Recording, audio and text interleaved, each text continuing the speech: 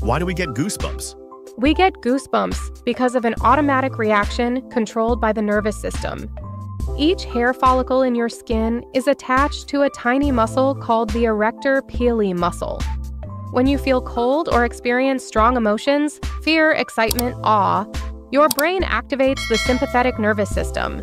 This makes the erector pili muscles contract, pulling the hairs upright and creating small bumps on the skin, what we call goosebumps. Why this happens? Cold. In animals with thick fur, raised hairs trap more air, adding insulation to keep them warm. Humans don't have enough body hair for this to help much, but we still have the reflex. Emotions. Goosebumps are part of the fight or flight response. In our evolutionary past, puffing up body hair may have made humans or animals look bigger and more intimidating. In short, goosebumps are a leftover survival reflex from our ancestors, triggered by cold or strong emotions.